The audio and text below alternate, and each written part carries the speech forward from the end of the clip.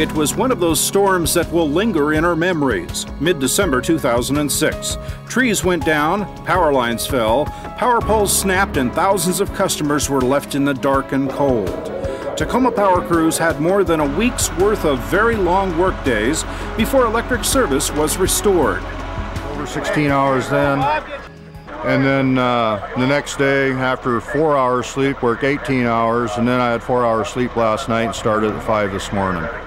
At Tacoma Power's Energy Control Center, dispatchers orchestrated a complex and systematic effort to direct field crews to the problem areas. The huge panorama schematic of Tacoma Power's entire electrical system helps dispatchers keep track of crews, problems, and working circuits. But this is probably the worst I've seen it in regards to damage to our system. Came in from the south, so the south end of our service area, you could really kind of see it on our computer system. You could watch the substation breakers open and as the wind came. Initially, Tacoma Power crews stopped working because trees and power lines continued to fall around them. At the height of the storm's aftermath, nearly 100,000 customers in more than half of Tacoma Power's service area were without power. I think we had somewhere in the neighborhood of about 70 poles that were damaged or completely broken off. And when you get into that type of damage, it takes a lot more time to restore that because you got to replace the pole. You got to basically rebuild your system from the ground up. As with other storms like the inaugural day blow of 1993 and the February 2006 storm, Tacoma Power quickly responded to the devastating December outages with every available employee. Yeah, we're getting calls from all over town. We've got about 80,000 people out right now. While Tacoma Power crews made repairs in the field, employees from other parts of Tacoma Public Utilities staffed phones at the Trouble Center where customer calls came in. When there's a storm at Tacoma Power, everyone who can react, especially if it's a big storm, is on board. And we have people who answer the phones, people who are out fixing the lines, and it really takes all of our employees to get our customers' power restored as soon as possible.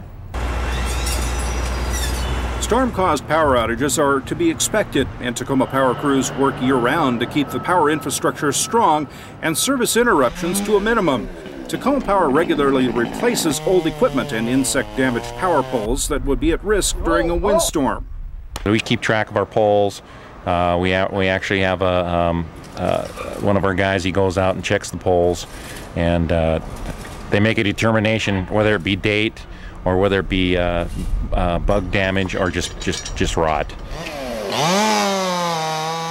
Regularly trimming and maintaining trees around power lines is another important step that Tacoma Power takes to keep the public safe when a storm hits. Tacoma Power employs 6 full-time crews that ensure Tacoma Power's 2,000 miles of transmission and distribution lines are free of trees and branches that could fall and short-circuit the system. Well, we can't eliminate all the tree damages that's going to come because we're going to have some trees that fall out of the right-of-way into the lines. But when we minimize the impact that are underneath and the trees that can break over top, then we reduce the amount of time that it takes to repair the system and get people back into the power. Tacoma Power also prepares to weather major storms by keeping a large inventory of poles, wires, transformers, and parts on hand and ready for repairs.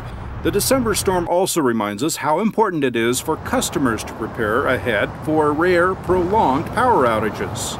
You know, the best thing customers can do to get ready for winter is have blankets on hand and just think about if they were going to be out of power for a couple of days, what types of things would they need? Bottled water, canned food, keeping cell phones charged, things like that, so that you can communicate and you can keep your family warm and fed if you have no electricity. It's a good idea to prepare an emergency kit ahead of time and keep it handy. You should also take a look at your yard. Make sure there are no branches or trees that could damage the service line to your home. Tacoma Power only trims trees in the right-of-way. Customers are responsible for maintaining trees within their yards. Tacoma Power will drop power lines free of charge if you need to safely remove a tree or trim near a power line. If you hire a contractor for tree work, make sure they're insured and bonded. In the event of a power outage, turn off everything except one light. Check to see if your neighbors are also without power and then report the outage to Tacoma Power by calling 502-8602. In most situations, calling the utility once should suffice. A lot of customers think they should call back an hour later or something. Once we have that outage on file, we don't need to hear from our customers again. If it goes past a couple days, then yeah, it might be a good idea to call in, but most of the time that doesn't happen. It's not easy to estimate how long the power will be out. Tacoma Power prioritizes fixing damage to large transmission and distribution lines first, then power lines reaching from the substations into neighborhoods. As winter storms loom, Tacoma Power wants to offer some reminders to customers and an assurance that its crews are ready to respond in case the power goes out.